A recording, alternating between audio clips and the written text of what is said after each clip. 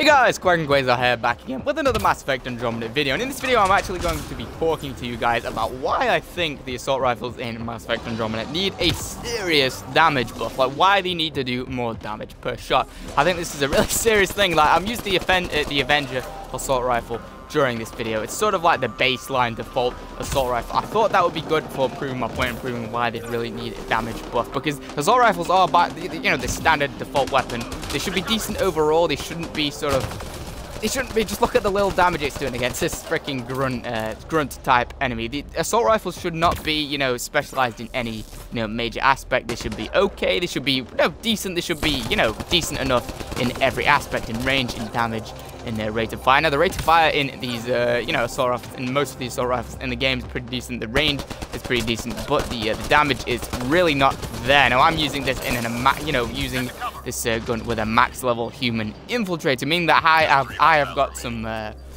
weapon buffs, some weapon boosts that just come with having a maximum level character who's got like the munitions training skill tree all the way leveled up. If you're using this with another character or like a low level character, these assault rifles would be even worse. Now, even assault rifles that supposedly specialize in high damage or high damage per shot, such as the L89 Halberd, which is like the pro upgraded version of the Mattock for anyone who's familiar with the Mattock, or the Sandstorm, which is sort of like the most sniper rifle-y of the assault rifles. That's supposed to be long range and high damage. Even those don't do a lot of damage. Even those have only got like 150. I think the Sandstorm's got 163 damage. Now, even, that's not good. That's because, some of the sniper rifles have like 1,500 damage.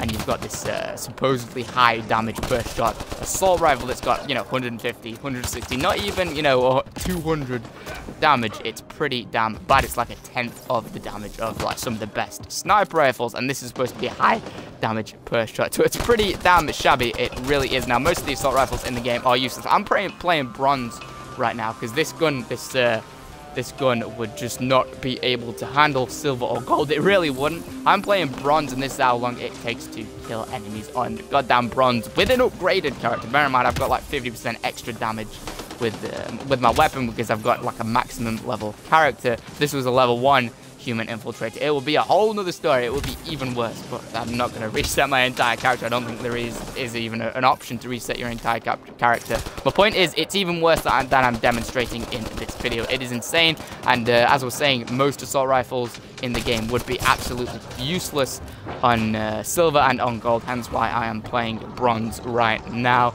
Now, even with damage buffs from, say, equipment, so like the combative's armor or equipment upgrade that you can get, which is like a permanent upgrade that you can get out of the item store that you can buy with mission funds that you get from Apex, completing Apex missions and sending your strike teams out on strike missions.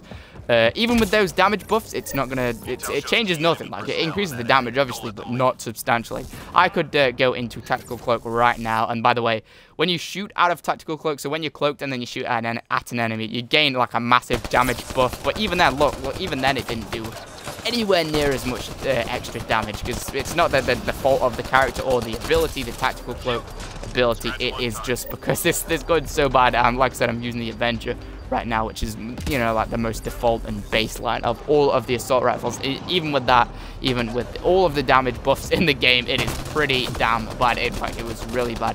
Now, I believe that assault rifles that have sort of like 40 to 70 damage, this gun's got, I believe, 51 damage, I believe, something like that. 51, I think 51 or 49 damage the Avenger has. And this is an upgraded version of the Avenger, the original one, the version 1. This is version 3. Version 1 of the Avenger has even lower damage, and that's just insane. I believe the ones that have sort of 40, 50, sort of 40 to 70 damage, sort of in that damage bracket, they should have around 120, 150 damage. They should be buffed to that, and the ones that have sort of 80, 90, 100 damage should be buffed to about 200, in my opinion. I think they should at least be, some of the, say, the Sandstorm, as I mentioned before, the supposedly high damage per shot, high range, high accuracy assault rifle, that should be hitting like 250, maybe even 275 damage, in my opinion. They just really need like a goddamn substantial buff. Now, Most of the assault rifles are this way. Not all of them. One of the assault rifles that I actually particularly like is the M37 Falcon. You will have seen that in some of my videos if you've seen my previous videos. But basically, that guy went flying.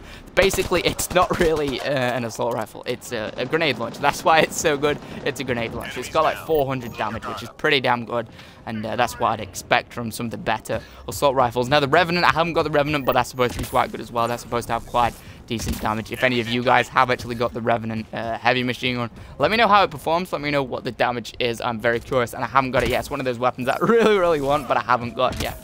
I have heard that is a good assault rifle, but apart from those two, I don't think any of the sort of assault rifles are decent at the moment, or there's any like ones that sort of pull it back for the assault rifles and make assault rifles worthy of using.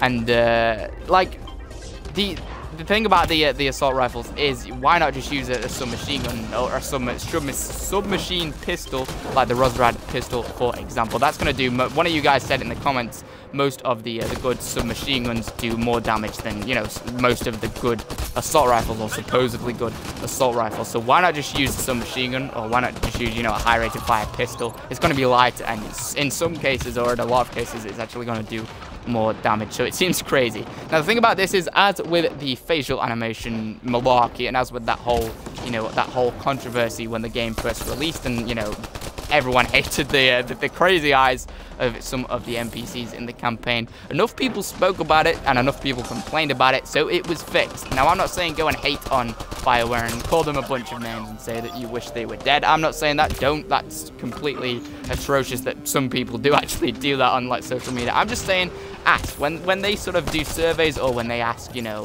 what the players want from a game, or even go on their Facebook or Twitter, private message them or tweet to them. I just say, because they both, the Mass Effect, don't go on BioWare. I don't think BioWare has a page, but Mass Effect has a page, and they pay people to sort of run that page, as far as I know. So go in there, give them some feedback. Again, be nice about it, be positive. I'm not trying to inspire some sort of violent riot right now, or sort of like gamer revolution. I'm just saying, if enough people speak about it and enough people ask for it, it will happen. As with my my Mass Effect remaster video, as I said in that, if enough people request it, it will you know, greatly increase the chances of it happening, and it will you know, if enough people ask for an assault rifle buff, it will probably happen in the next update. But enough of you guys have to ask for it to be added, because they're prioritizing what the people want, what the players want, because that's what BioWare does, and that's what, you know, any good development team does. They listen to the players, they listen to the fans, they listen to the audience, and then they will, you know, do what they want, within reason, obviously. So just, you know, if enough people ask for it, if there's, you know, enough demand, then it will happen. But anyway, that's going to do it for this video. I hope you guys find it enjoyable or informative. If you did, and if you agree, then please leave a like. Definitely comment below what you think of these, you know, this whole thing. Like, what you think of my opinion, whether or not you agree with me. I'd really appreciate your input, and find it really interesting to read through what all of your opinions are. If you want to see any more of my videos, definitely stick around and subscribe to my channel, because I'm going to be making more Mass Effect Andromeda videos than any other YouTuber. So if you enjoy Mass Effect Andromeda content, or you enjoy my content in general, you should definitely stick around and subscribe. Anyway, like I said, thank you guys so much for watching, and I'll see you all in the next video.